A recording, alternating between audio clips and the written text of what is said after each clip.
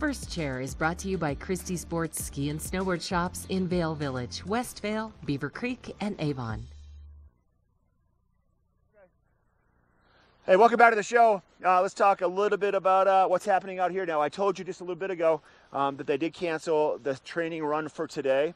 It is starting to lighten up a little bit. We have still plenty of cloud cover, a few breaks in the clouds. Let me give you a tour of what's going on around here.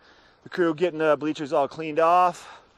There's word on the street that there might be some course inspection happening with athletes today, so they're going to get this all cleaned up and basically make it ready to go. But the snow is lightening up here. This is that first storm that we talked about during the weather report that has passed on through.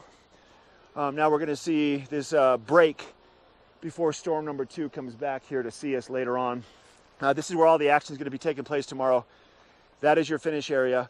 Now, a little bit about the race. So the training runs are being taken that we've talked about for the downhill on Saturday. Tomorrow for the Super G, no training runs for that. Basically, it's a course inspection once the course is set. So they determine who sets the course, which coaches from which countries.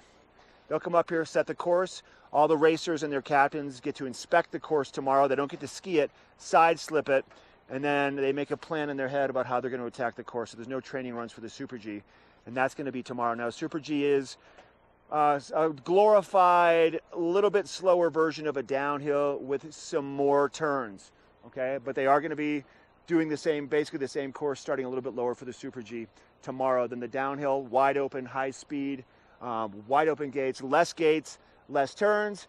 And then for Sunday for the giant slalom, we're looking at a lot more turns, a shorter course, still on the same track, a lot of turns, and the speeds are not quite as fast, more technical of events. So we've got the Super G on Friday, the downhill on Saturday, and then the giant slalom 2 runs on Sunday. We're going to take it to Molly next. She has a look at your weather for the day.